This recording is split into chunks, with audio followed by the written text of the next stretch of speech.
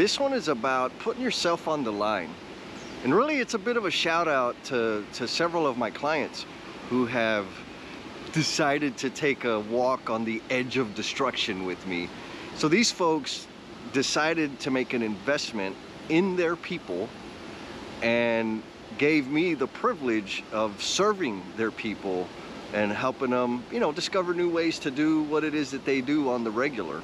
And it was their idea, right? It was one person that said, hey, Jess, we want to work with you. This is what we're looking for. And so they brought me to the table. So on one hand, you know, I got to demonstrate appreciation for those folks for being courageous and trusting me with their team. And also the courage to say, yeah, I'm signing this deal. This is the person I'm going with, and carrying that forward, because there's a lot of risk in that.